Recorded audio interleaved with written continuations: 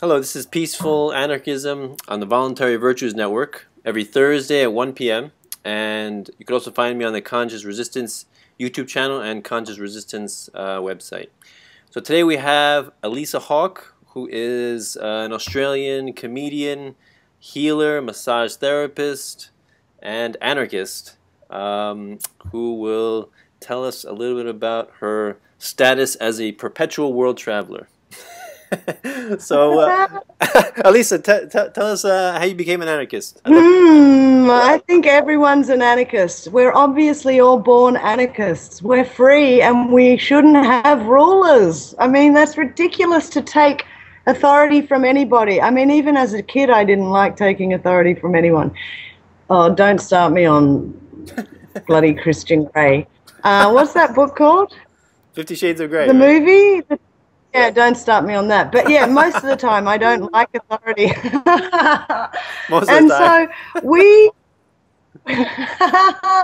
It's so obvious. It's Psychology 101. If anybody has studied psychology out there, it's like you can pick who is what and what is who and all that. And it does probably have a lot to do with being spanked as children, let's face it. That's another topic we need to talk about. Oh, yeah. And what was the question, Danilo? No, I just wondering how you became, or like maybe what influenced you, what books or personalities influenced your way of thinking? Oh, I haven't really studied anything apart from the things that come before me for free, because I never buy anything like books. I haven't lived in a house for a long, long time, and I've lived out of a suitcase for at least 6 years, and I feel like everything before that I was a different world. But we're all anarchists, and we're meant to be anarchists. We're not meant to be ruled over. It's just that they've brainwashed us so well to really be scared of a world without police, a world without judges. We were all so well brainwashed to believe that they are the glue that holds our society in a nice place. Without police and judges, who would pick up the rubbish? Without police and judges, who would sweep the streets? It's like, not police and judges, but it's almost like if we don't get our rubbish collected by the government, who will drone bomb the kids in Pakistan? I mean, it's the other way around. But we all love what a great society can create. It's just that we've been brainwashed to think that we have to accept every other thing that entails, like going for these budgets for war, unending war on people that we know they make up these bullshit false flag events to blame it on other people. If we do a few hours research, and if we have the freedom to say it. Most people know this shit, but they don't have the freedom to say it because they're locked into a 40-year mortgage and a job that they have to hold down to pay that mortgage. And if they go to their job as a school teacher or a lawyer or anything else and say, oh, 9/11, I don't think a building can turn to dust by jet fuel, then everybody's going to out them in the local school circle or at the local lunchroom in the law office. And they're going to go, oh, so-and-so's a bit kooky, aren't they? So therefore, everybody's subtly controlled by... And really, the thing is, people just go, I don't know enough about that to make a call on that. Like, maybe those buildings did turn to dust from jet fuel. And the thing is, we do know enough about shit to make a call on stuff. Like, people say to me, how do you know what you know? And it's because I've learned to trust myself. I spend a lot of time researching things that I want to know, and I use critical thinking, which means cross-referencing, meeting people, going out and learning about things personally, seeing how they make me feel, experiencing time with people and realizing, wow, they're very different from how I thought they were for the last 10 years of following their work, I've learned a lot of things lately about just don't follow anyone. We're all flawed. We're all fucked up. We're all hopeless. We're all stupid. We're all ugly. All of our shit stinks. And all of us have a God inside us that's beautiful and loving. And all of us can be sexy and attractive at different times and ugly. And so why the fuck are we caught in all this judgment all the time when we're all exactly the same? Well said. I like your approach. Especially with comedy, because I used to do stand-up comedy also, and I find that using comedy is a wonderful way to spread difficult and painful truths to people. It's like an icebreaker, right? People they get immediately defensive if you start attacking what they believe, for most of their life. But if you start making jokes and you get them to laugh a little bit, then you can slide these gems into their brain, and they're more easily accepted, right? So that's why I love. For me, my experience, and I even noticed this because I watched a little of your comedy, and I really enjoyed it. But I just want to say, I noticed that what happens is laughing, right, is an involuntary physical action. You don't choose when you laugh, it just happens. You can go, but that's choosing to laugh. Or something can make you literally have that laughing spasm.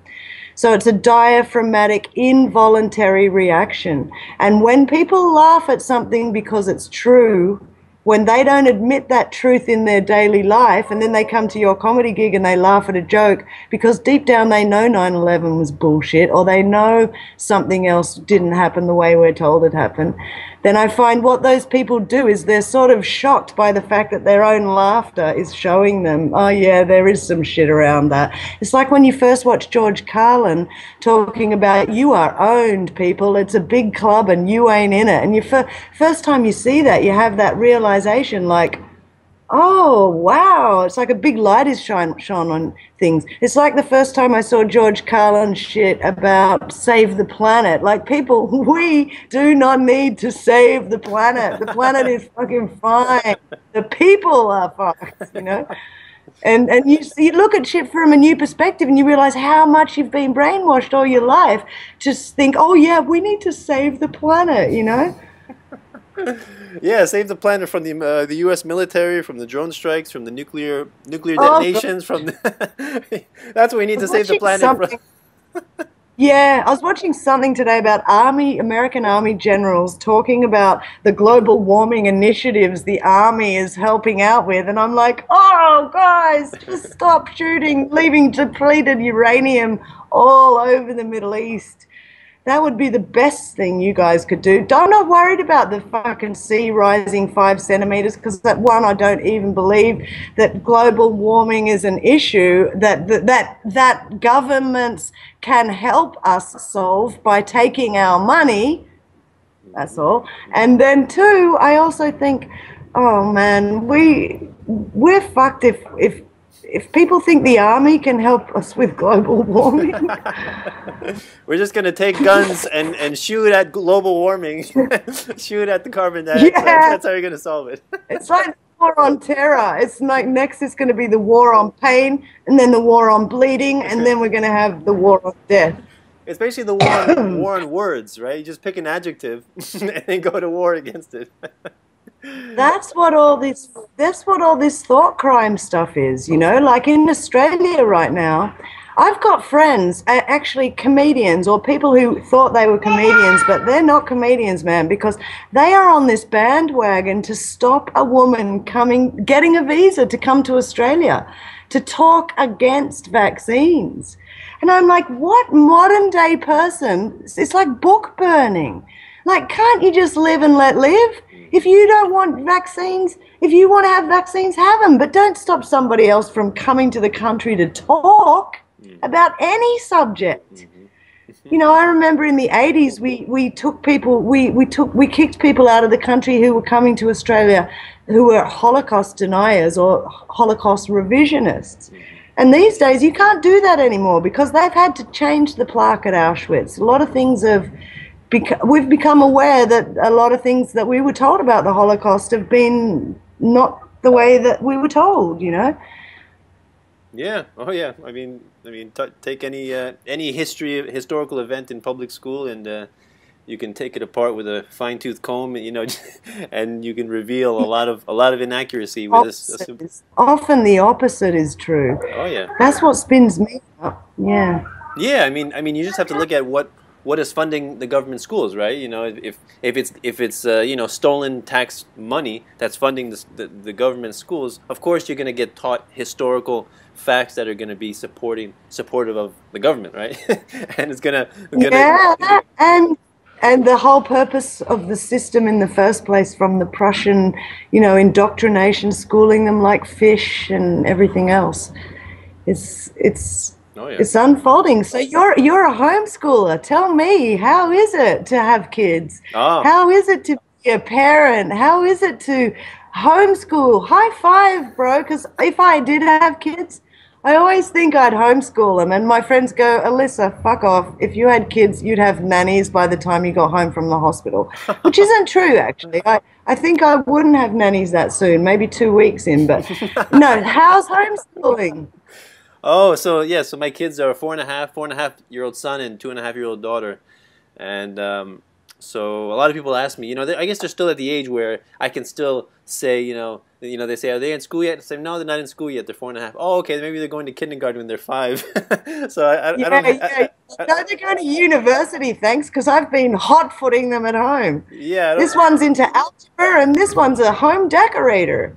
I mean, yeah, my kids, they just, especially my son, he's, asking questions now, like, how do robots make clothes? How do robots make shoes? How do robots make toothpaste? And so I just show him a video on YouTube of a factory that's making toothpaste, and he's just riveted. He's focused on it because he loves to learn about it. And just imagine, like, what 4.5-year-old loves to look at a factory? And what isn't on YouTube? Like, every subject on earth has something on YouTube. Of course, I mean, but I'm saying that the questions that he asks, that's the perfect time for education. That's when he's really ready. Yeah, when he wants to know. Oh yeah. So that's what you got to take advantage of, and you can't let that up. And so. He asks all kinds of questions. How far is the moon? What's the moon made of? Things like that. Yeah, but it's wonderful. You should tell.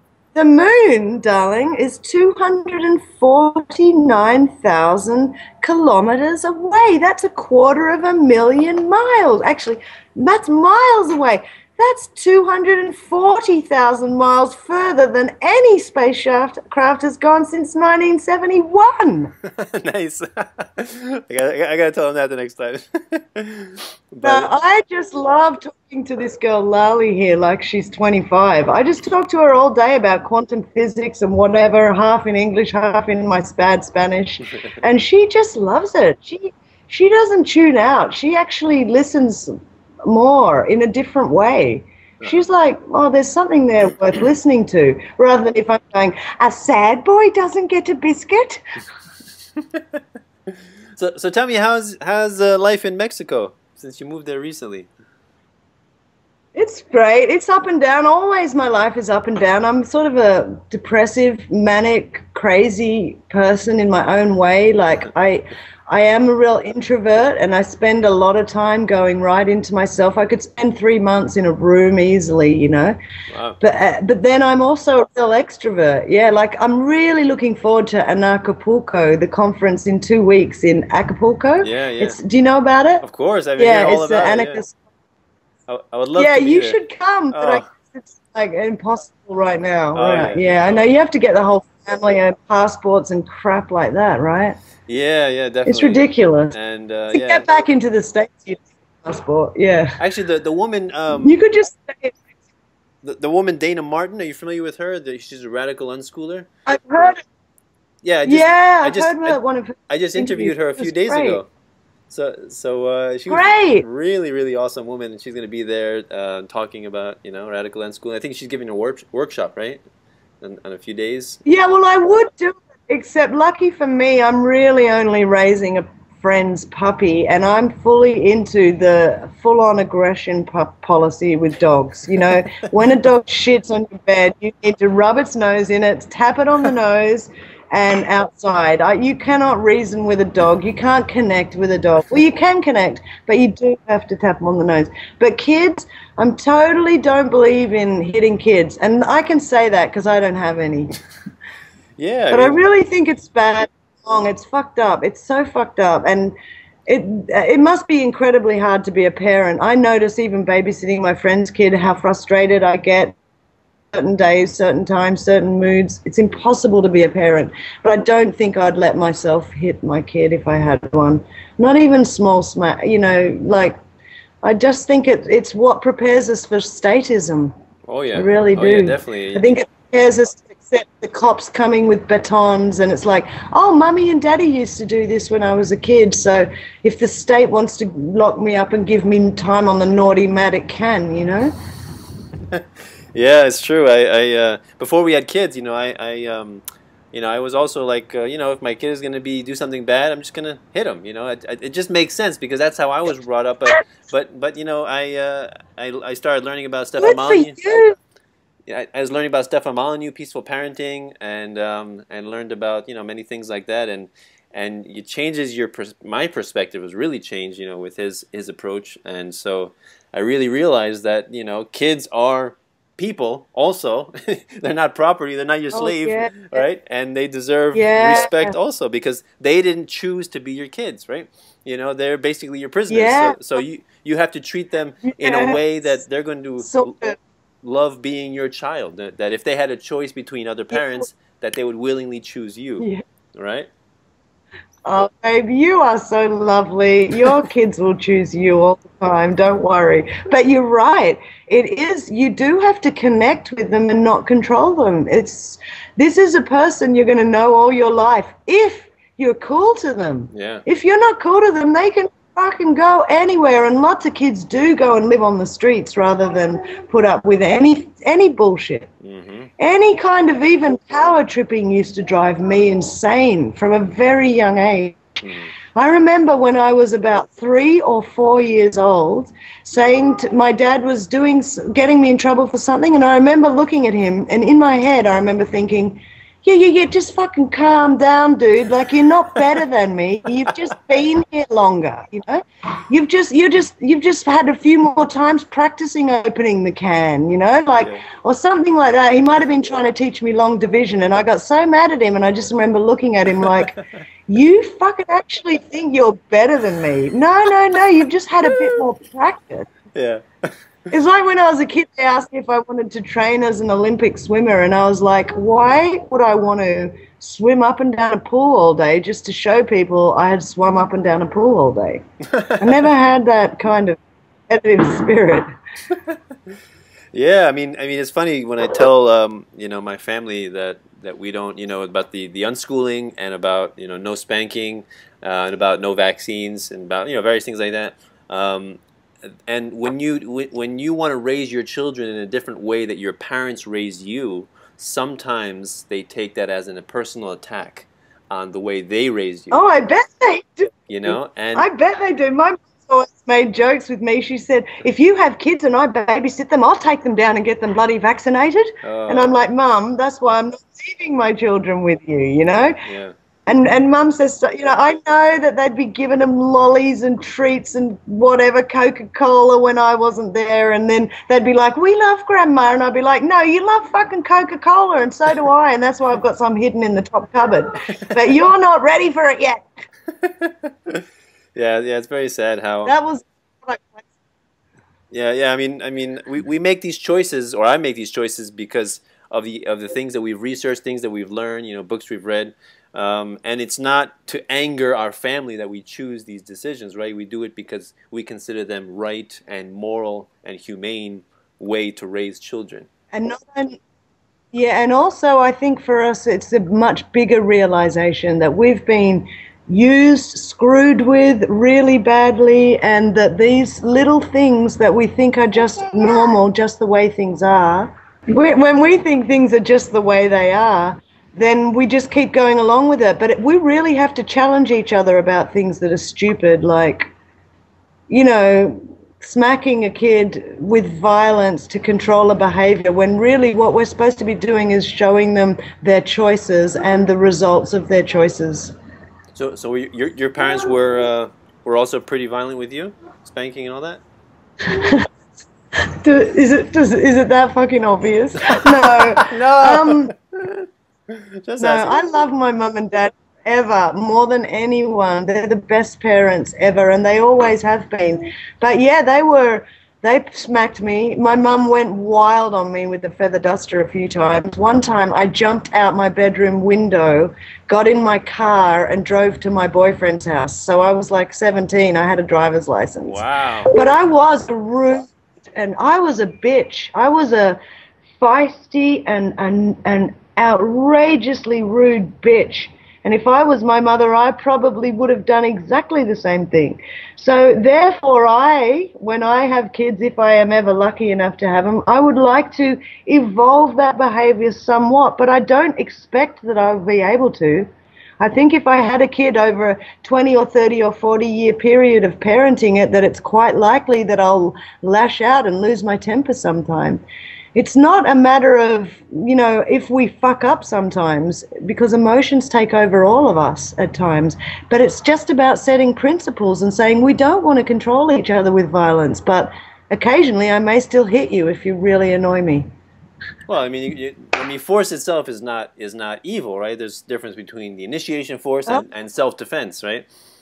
So a child, let's say, who defends himself against his parents or hits back, that's not really immoral, right? It's just defense. Well, it's not at all. And I remember a time, and I don't want to make my family sound dysfunctional, because we're just as dysfunctional as every family. But I remember a day when my older brother was having a bit of argy-bargy with my dad, and, he was 16 or 17, and it was the day that my older brother kind of said to my dad, "I'll fucking call you back this time if you try and forcibly control me with your body." And I remember my mum and I watching on like, oh my God, this is like watching a David Attenborough documentary. Like, these two are going to tear each other apart like lions. And luckily, they both calmed down. Yeah. But all families have that. I'm sure they do. And if they don't, I think they have something far scarier. Yeah, I mean, nobody's perfect, and I feel sometimes I lose my temper also. But you have to catch yourself, you have to calm yourself down, and you have to, think, what kind of lesson am I teaching my kid by losing my temper, or even by resorting to violence when I lost my temper, right? And yeah, absolutely. Even silence can be violence. Smashing a cup on the ground can be violence. I've done violent things myself. I threw an iron at a boyfriend when I was in my younger days, and wow. I could have killed somebody at times. And I'm glad that I'm not in jail with a 50-year jail sentence for one moment of aggression that I had. Yeah. I also took other boyfriend's clothes and put them on the front lawn and put the hose all over them. When he came home, everything was wet. And, if somebody did that to my clothes, I would kill them. I love my clothes and I don't want them wet. So I know I'm unreasonable, and that's life. That's the joy of life, is that our actions fall outside of those boring, self-contained limits that we want most of the time. Thank God they fall outside those limits sometimes, because that's where life really is. That's where all the juice is. That's like the black keys on the piano. Mm-hmm. That makes the music. Nice. Piano. Oh yeah, piano's awesome. So you love it. Oh yeah, I'm a big time piano player since I was 12 years old. Yeah. You gotta have a jam. Hey man, I love piano. It's my favorite instrument. I have never played the piano apart from chopsticks on my grandma's piano a bit as a kid. But then I got a piano like a year or two before I left Australia. It was a 140-year-old piano. And it was a little out of tune, but just perfectly with itself. It sounded honky-tonk. And, oh, man, piano is just the happiest sound in the world. But I can hardly play it because the beauty of it almost shatters me. So tell me why you love 50 Shades of Grey. That's always a fun topic. Sure. Yeah, like, let's talk about it. Like, it's taken the world by storm, which has basically shown me I'm not that much of a freak, and probably, I think a lot of women probably like it because it's like, he picks her up in a glider and he buys her a $5,000 Louis Vuitton, whatever. And I'm not interested in any of that shit. I'm totally into the hardware store and the sexual side of it. But that's only because, I don't know, I love hardware stores. I've had this thing for ferreterias. I love plumbing gear. Nice. I don't know. No, I was always I remember when I was young and I was sort of first finding out about sex and feeling my way through sex, and because I'm a really outgoing and strong and domineering, and everybody thinks I'm a lesbian, basically, kind of girl, and I have muscles, and I don't know, because I'm like that. I think a lot of boys think that I want to like tie them up and stick a pepper grinder up their ass, but I'm not into that shit. Like, I want to be the one tied up. I want to be the one and then you feel bad wanting that because it goes against feminism and, oh God, women, we've got to be on top and the power and all that shit. It's like, I want to be on top and I want to be in control of everything. I want to be the boss of everything all the time in my life, except for when I'm fucking my boyfriend. You know, like, give me a break every now and then. Let me just lay there like Paris Hilton and be a starfish. And if you have to tie me, then that just makes me, that just makes it easy. And you don't have to pretend.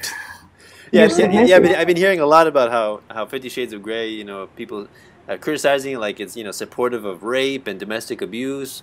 But it's the women that love it, though. It's not like the men that love it and go out and subjugate their women, right? It's the women that go and watch the movie. So they're actually, it's not really. You know why? You know why women love it? Because men like that are really rare.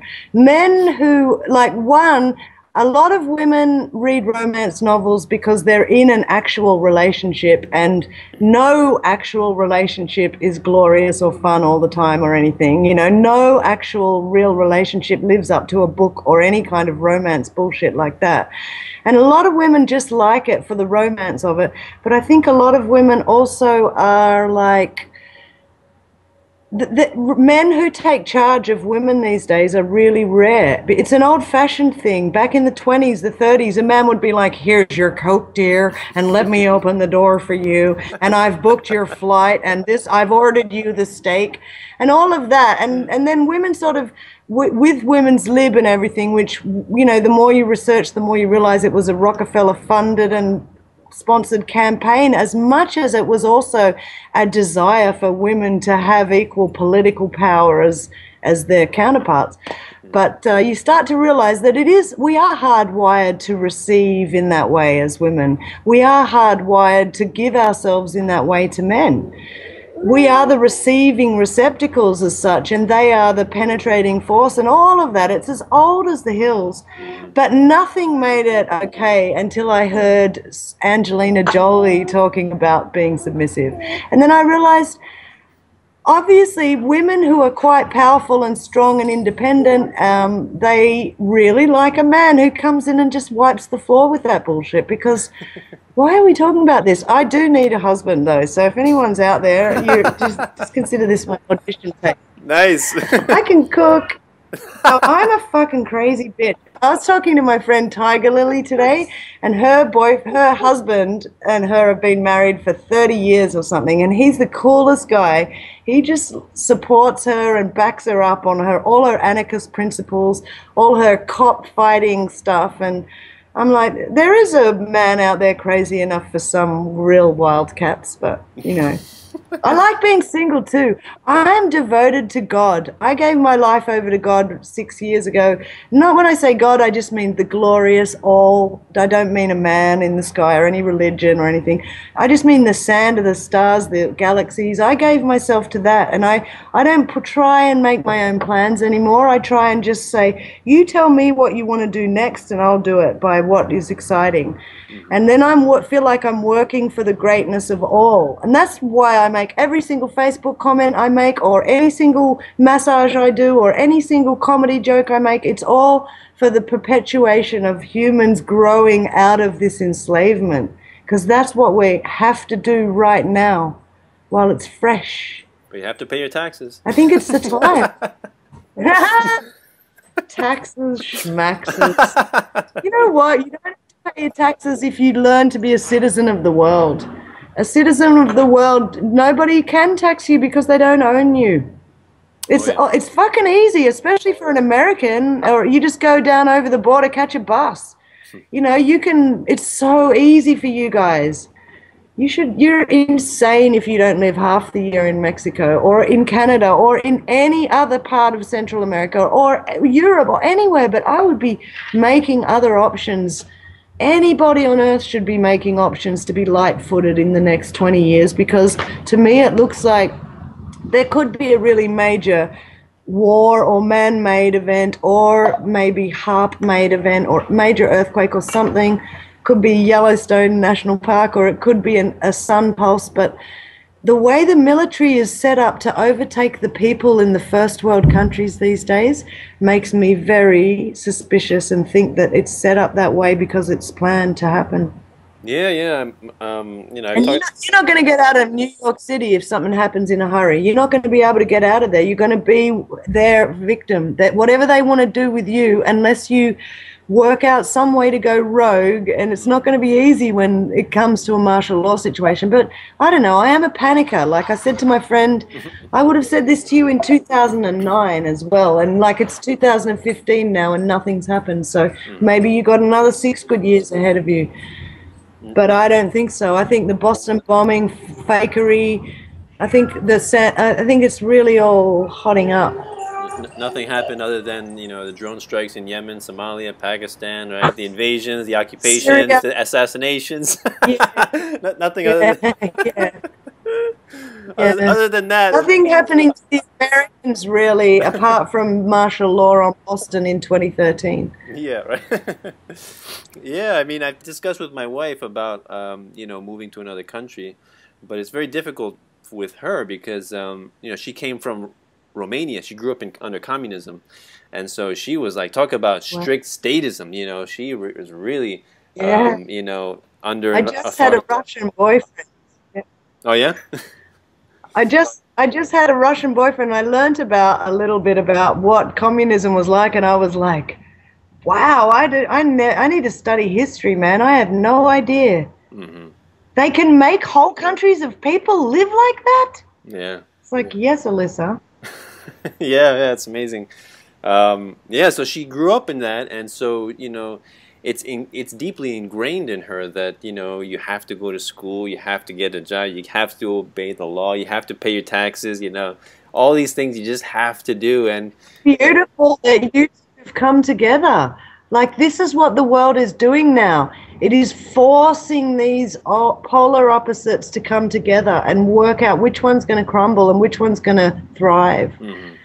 Because really, a lot of the time, something is righter and something is wronger, and we can tell from how it feels to us. But it's hard to tell how it feels to us because everything else around us and all the lights and glitter and action is telling us the opposite, you know? Yeah. Yeah, I mean, yeah, so my wife, you know, she still clings to a lot of indoctrinated fear, which is very difficult to dispel because, you know, when you go through 12... You must be the most annoying husband on earth for a woman like that. But I'm so proud that you still managed to hold yourself intact, Danilo, because I think you're really special. And I think that even with a wife and kids and all those commitments, to be able to hold true to your ideals is really powerful and wonderful. Yeah, I mean, my wife sometimes doesn't feel comfortable with the things that I write or post, or, you know, the articles and videos that I talk, you know, the things I talk about, because, you know, she feels like I'm drawing attention to myself, you know, from the government, right? You know, but you know, I tell her there's bigger people. There's bigger people than me. You know, I'm a small person. You know, I think that's wonderful. I had this discussion with a friend of mine from the People's Voice called Ken O'Keefe, and he's a very well-known, very militant activist against all war and all. He's a humanitarian, and he goes really strong against Israel. And you know, he said to me, I know I'm just the sort of guy that they would love to kill me and kill my wife and kids and say it was a murder-suicide and all that. And I said, how do you keep going even though you know it could happen to your kids? And I already knew the answer myself. Really, the answer is because this is the work we're here to do. We're making a better world for everyone, not just our kids. We can't just shut up all of these ideals because we want everything to go smooth for our little family. We want things to be good for people in Somalia and for people in Syria and Iraq and America and Australia in 2 generations, 3 generations. We don't want it just to be good for, we just want our money now so that we can stay rich and fat. No, we want to think about what's good for humanity all over. And that's how we all have to start acting and stop thinking about, oh, it's just, oh, I'm all right, Jack, you know. I've got to just, as long as I feed my family, fuck that. Let your fucking kids starve. Some of us have to start thinking about billions of all of us now and for many years into the future. 50 years we have to start looking. 100 years. What are the plans of our owners for us in the next 50 and 100 years? I mean, you're looking at the Hunger Games at the minimum in 50 years. That's what our owners want to do to us in 50 years. But we don't have a 50-year long-term plan. All we care about is, am I getting enough money to feed myself and keep paying my mortgage and keep my little nice life and all that? It's like, I'd rather starve on the street. I'd rather my own kids even starve. I hate to say it, but I think all of us have to start thinking about our aspect, our connectedness to everything and everyone. Yeah, and having said that, I want a bacon sandwich for dinner, so that doesn't apply to bacon. If I self-censor myself because I feel like something might happen to me or my kids, I feel like that's the lesson that teaches my kids is that, you know, you should fear authority and you should fear those people that are more powerful and that have all the guns. And that some of glorious you that was given to you, or a product of your mechanics and your cells, or maybe you are a receiver for something grander that's come through you. Who are you to decide that you should censor it? And who is anyone else to ever decide to censor what you may be channeling from outside of yourself? Or what you may have brought up from and grown from within yourself. Nobody should ever censor anybody, ever. Because we need to accept that that is a part of us. Whoever it is, Pol Pot, Hitler, it doesn't matter who it is, it's a part of us. Might be a part of us that we don't like, it's a part of us.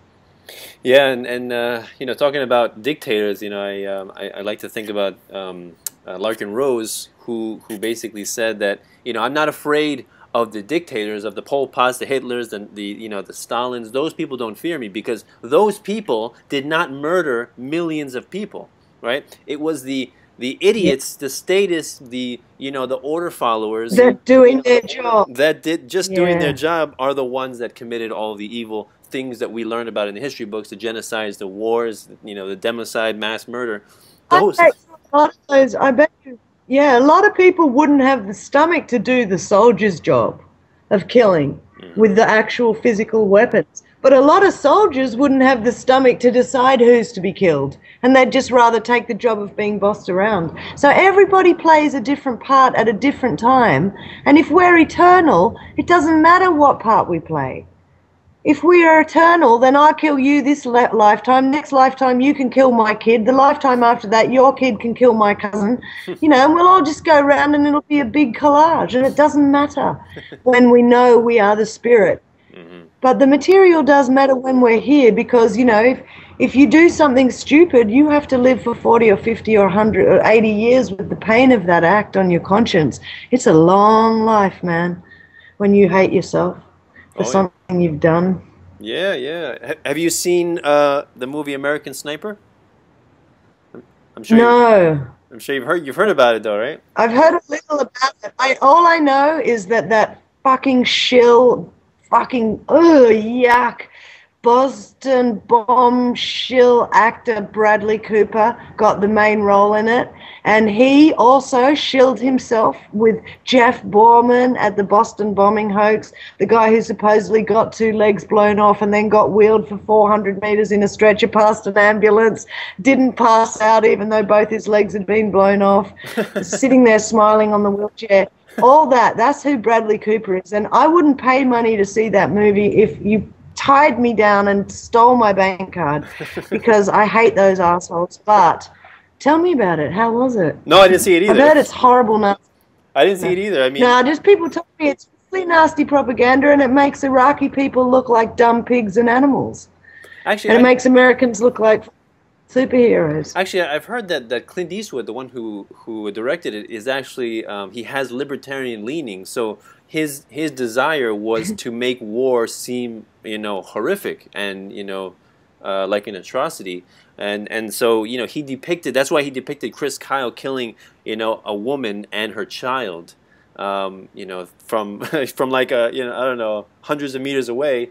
Well, And if he really wanted to be controversial, he should have put in a scene where, you know, they fucked little boys in front of their mothers, the soldiers, and stuff like that, which has been coming out in the last month. If you really want to be controversial, talk about what's controversial. Not shooting a woman and a child. Everyone shoots women and children. I could shoot a woman and a child. But can you tell me those big macho soldiers hold down little boys and fuck them in the ass in front of their mothers? yeah, You yeah, know, what the fuck causes that on this planet? And not just one guy doing it. It's across the board. It's a sickness happening to many, many soldiers. It's a power trip. It's a game, and it's a blackmail, and they're all as sick as each other, and they hate themselves when they come back. My friends' brothers and sisters are in there, and their lives are fucked, man. yeah. And then these people come They back. got They come back broken, you know, with PTSD, and then we're supposed to feel sorry for them because they chose to go over there. I do. I do feel sorry for them, and I do believe they can heal, but I think that they might need some serious kind of metaphysical healing, like shamanistic medicines and plant medicines, spirit medicines. I think that the average psychologist can't deal with their problems. I think most of them don't want to heal because they hate themselves because of all the shit they did. And, you know, that's why they all kill themselves, because it's easier to kill yourself, but it doesn't end there. That's the beautiful thing about eternity, is that that's just when it begins. Yeah, yeah, yeah. It's quite. Well, many people say, "Oh, not everyone has a conscience, Elissa. You can't leave things to natural law because most people don't have consciences. You're the only one with a conscience." It's like bullshit. Every single being has a conscience. Every single being has a conscience. And just because we don't listen to our conscience at times or for our whole lives, like if you're a severe atheist and you don't see the interconnectedness of all things, like some atheists can still somehow have a very spiritual leaning, but it might not be God-like, but, you know, they still recognize that even though there's no God, things are divine. You know, but a lot of atheists, that's the sort of belief system that can allow you to be like, well, I can do anything because everything just, you know, nothing matters. Everything just rots in the ground. Like, I can do something to someone, and when they're dead, the story's over. But it's not like that, I don't believe. I mean, my knowledge from my experiencing life after death with people, you can watch some of my videos to learn about that stuff, with mediums and things like that, is that we don't die. We don't end when we die, and we do get a chance to deal with our life's conundrums even after we pass sometimes. But maybe that's just conjecture that's useless for some people. But I'd like to say, I used to massage a guy who was a Vietnam vet in Australia, and I was like, oh, it must have been terrible, the war. When I was first massaging him about 10 years at the start, I massaged him for maybe 10 years, and he used to say, war? No, mate. We were young boys, and we were getting a plane ticket overseas. And when we got there, we were given guns and uniforms to tramp around. He said every time we got a haircut there, we got a head job at the same time. Like, we were getting our dicks sucked and our heads shaved, and we had a gun, and it was fun for us boys, you know. Even though they did have to kill gooks, you know, or Vietnamese people, as most people know them. Yeah. So I said to him, you know, when did your conscience kick in? He was like, when I first met him, he was like, well, you don't have a conscience, mate. Everyone's doing it. It's war. Well, by the end of the time I'd known him, 10 years later, he was saying to me, you know what? I'm starting to see ghosts in the mirror when I shave. Yeah. When I shave my face. Yeah. And he told me I killed 8 people in Vietnam. And 2 of them I killed by hand, and 6 of them with bullets, like he shot. Yeah. But 2 of them he killed by hand. And he said those 2 in his fucking mirror while he's shaving in the mornings. And he's like 75 years old now, so it's amazing. He had 30 good years going, I don't have a conscience, I'm fine about the war, I don't regret it, I've made comfort with myself, I've made peace with myself. But deep down in him, there was these little ghosts waiting to appear in the mirror to make him realize that he took 2 lives, you know. Yeah. But they may have taken his life in another time, or they may take his life next life. Who knows? If he doesn't if they don't forgive him, they might want to get back in some way, in some, I don't know, it depends. It's all just conjecture, but I know that energy can't die, and I've been to a lot of mediums. I've done research on mediums for 20 years, and I really believe that some people can connect with the dead, and that when we're dead, we're still intact as our self. Not so much our ego, but our soul. And our soul contains all of our lives, as well as this one right now. Yeah, and one of the reasons that I do write and do make my videos and the interviews is because I want to leave a lasting record of my thoughts, right, for the future. Yeah. You know? So it's a way. It's a way to gain immortality, in a sense, right? In the same way that musicians, when they or composers, when they compose music, that's basically immortal. That carries the soul of them throughout the ages, right? So that's it's the Akashic record records everything, but music is so beautiful the way it's recorded in us, and anyone who ever hears it. Like when I used to play gigs, I played in a lot of cafes and bars where everyone was talking, and my little pathetic songs were so quiet, and I'm just noodling away in the corner. But I really didn't give a shit because I know that people are getting it in their Akashic record for eternity. It can never be burnt out of their soul. Their ear might not be listening to every single word, but they're stuck with my song in their cells forever. You know, so I'm comfortable with that shit. Yeah, and you know, talking about the dead and you know, eternity of our souls. You know, I remember a quote which said, "An atheist is a dead atheist is a man who's dressed up to go nowhere, dressed up nicely." Right? That's cute. That is really cute. You know, so I just reckon. I always say I was an atheist, and I'm so glad I was brought up an atheist, because the Bible really fucked me up. I was like, Easter bunnies, chocolate, Jesus, Mary, virgin, I don't get it. Yeah. But my dad basically said, darling, it's all bullshit. We came from apes. So I was like, oh, cool, we came from apes. But a few things about that worried me, like the fact that my friend really looked like an ape, and also the fact that there were still apes at the zoo. I was like, are they going to mind being in the zoo when they become human? But anyway, I realized they didn't evolve that fast. Yeah. But when I took magic mushrooms at age 18, I found God. I found God in every leaf, in every grain of sand, in every apple, in every Saturn galaxy, in every thing and in no things, in every space and in every place, in everything that was, may ever be, and may never be. All of that is the potential that is God. And you know, people go, I don't believe in God. I go, God doesn't give a fuck what you believe. You know, you are God. You don't need to believe in yourself. I can fucking see you. Yeah. I mean, I usually tell people, like, I grew up also basically atheistic, you know, no religion basically, and I studied world religion basically on my own, you know, Judaism, Buddhism, Hinduism, and you know, I found all of them to be fascinating. I was reading the Bible at one time. I never finished it though. It was like halfway through it. But I just read it. I just got to like Stephen begat Michael begat Trevor, and I was like, get fucked. I like the way Voltaire describes the Bible. He says if you look at it from a purely literary perspective, you know, it's a nice, entertaining book, and that's about it.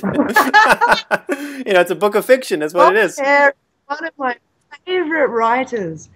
Voltaire is like Oscar Wilde. On every page there is so much philosophical genius that Voltaire makes me realize how retarded intellectually people are now compared to in the 1600s. Yeah.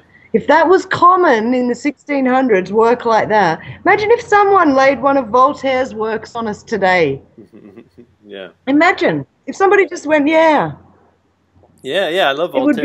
It would be so exciting, but it's not going to happen because we aren't that smart anymore. We're not that philosophical. We've been fucking ruined. But some of us have little aspects and moments of clarity. But I always found Voltaire fantastic. But we have Common Core, so you know we should be getting smarter soon, right? Well, that's what they tell us, you know. Like, there's a guy called Chris Cantwell, and he's an anarchist, and I read one of his articles. It was really funny, and I was like, he's cool. And then I went and sort of liked his site or whatever, and then I saw he was advertising smart drugs like nootropics, and I'm like, guys, you can't make yourself smarter with smart drugs. Just take some freaking good food. Yeah. Oh, God, and breathe. Fucking exercise. Move the blood around in your limbs. You're not gonna. A pill is not gonna fucking help your brain. You know what is good for your brain though? Marijuana doubles brain cell growth in rats. Oh yeah, awesome. Yeah, I'm not a big. I've never really big into drugs or anything, but I have no problem with them. You know, people are free to do what they want. You know, that's the beauty of volunteerism. Yeah, well, I was going to say Johns Hopkins or Stanford or one of those CIA-sponsored MK Ultra universities says it's good for you. So I reckon make up your own mind. Exactly. Cool. So I don't want to take up any more of your time, but let people know where they can find your work, your blog, your writing. Okay, thank you, darling. Well, if anyone's coming to Anarchapulco or has any urge to ever go to Mexico, come to Anarchapulco in 2 weeks. The 24th or the 25th of February, there are workshops starting, and there's awesome workshops. There's the unschooling parenting workshop. There's Luke Radowski is doing a change media, learning how to be independent journalist workshop, which is, you know, you can't learn from anyone more cool than Luke. He's really, he fucking walks his talk. And somebody's doing an entrepreneurs camp. It's a really good festival, a lot of speakers about Bitcoin and precious metals and all sorts of different people thinking outside the box. Really going to be an interesting conference. A bunch of anarchists in one place. I suppose what? We'll eat each other's children. We'll probably get naked, fuck each other. They'll be speeding. We'll be. What else do people do when there's no police? Raw milk. There'll be littering. Yep, raw milk. Drugs. Marijuana. There'll be raw milk. I'll be squirting raw milk everywhere. I buy raw milk up the road here in Mexico. It's lovely raw milk. Oh, I love it. And if it kills me, at least I died happy. Unregulated lemonade stands. What else? Unregulated lemonade stands, I assume. Yeah. You can't have those. Awesome. And I've got, yeah. Well, unregulated, all sorts of things. But then ElissaHawke.com is my blog, and that's where you can find out how to make marijuana medicine, where my new film is. And it's not a film, it's like a 5-minute YouTube, and it's retarded. I'm not Steven Spielberg, but it shows you the steps. And then my retreats, come to Mexico and have a yoga and massage and juice retreat. The website is cocolocas.wix.com/cocolocas/retreats. Awesome. Yeah, I'll put that. And I'll give that email or something. Yeah. Yeah, I'll put that in the description of the video so people can access that easily. Thank you.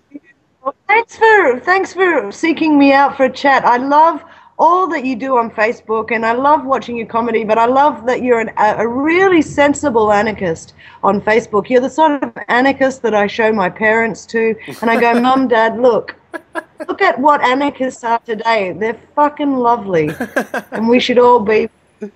Well, I'm sure. So thanks for having me, darling. No problem. Thank you. However, I'm sure my family, my wife's family, would disagree with you on that one, but that's their thing. Awesome. Look, I've never been married, but I've been enough in love to know how shit it can be and how good it can be. So just enjoy the good and the bad. Enjoy it all, man, because it's a really special thing. Yeah, it's very difficult to enjoy my mother-in-law, but I try. I love that you do mother-in-law jokes every 15 minutes. I can't believe your wife even stays married to you. You made jokes about mom. Oh my God, she'd get out the feather duster. Oh, my wife, she had a lot of great material with my wife. That was Very important. And you know, by the way, my wife never went to one of my shows. She never attended one of my shows. Well, that's good. That is good, Danilo. Trust me. My parents would never have let me go on American Idol as a contestant either. Trust me, sometimes it's good that your people around you are not your fans because it makes you strive harder. It does. And you know what else? You know, everyone's meant to be different. It's good. It's really good. It's cool. Yeah. Yeah, awesome. Well, thank you very much, Elissa, for the conversation. No worries. Thanks, Danilo. And thank your wife for being the way she is because, you know, that's going to make you better. It's going to make you strive harder. Yes, I think you know, she teaches me stuff about, you know, things that I need to learn and vice versa. So we're both learning. She sounds like a good woman. Good. Okay, well, I'll Awesome. hopefully meet her one day and you two in person. Hopefully, yeah, definitely. If we get down to Mexico one day. So thank you very much. This is Peaceful Anarchism on the Voluntary Virtues Network and the Conscious Resistance Network. Wishing all of you have a wonderful day. Take care. Bye.